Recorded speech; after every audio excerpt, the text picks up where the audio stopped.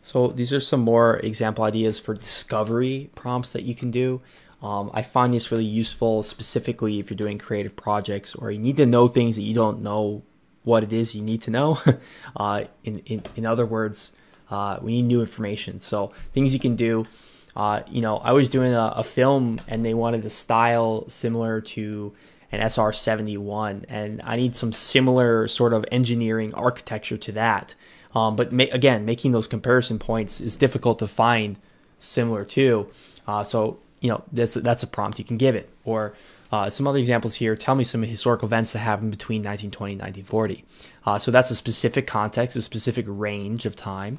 But we can also say, based on what it gives us, we can also say, hey, can we get some just more positive events in that time period? Maybe not all the negative events, because maybe there were some war and stuff like that, so we can drive the context. We can say, what are the fashion events that happened between those two periods? We can get very specific and adjust those terms.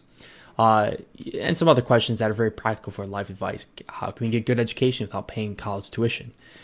Give me 10 clickbait YouTube titles. What are 10 leadership tactics one can use on a student who misbehaves?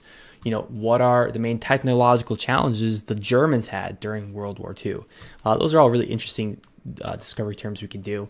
We're going to go into some more context-specific ones next about software and specific prompts we can use to actually learn different tools. So you can actually use it as a great tool for learning. I think of it like a personal tutor when I'm using it in that way. So we're going to talk about that in the next video.